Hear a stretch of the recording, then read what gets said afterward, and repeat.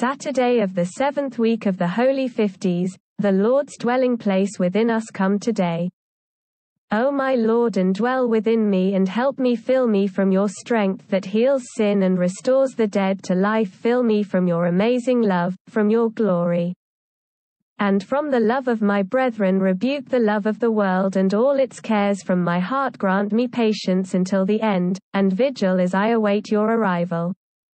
Fill me with peace, joy, strength, and victory. Grant me peace and edification for all my brothers who are members of your body. Fill me with kindness, humility, meekness, longsuffering, and everlasting praise for your holy name within my heart, that I may be satisfied from the tree of life that is within me.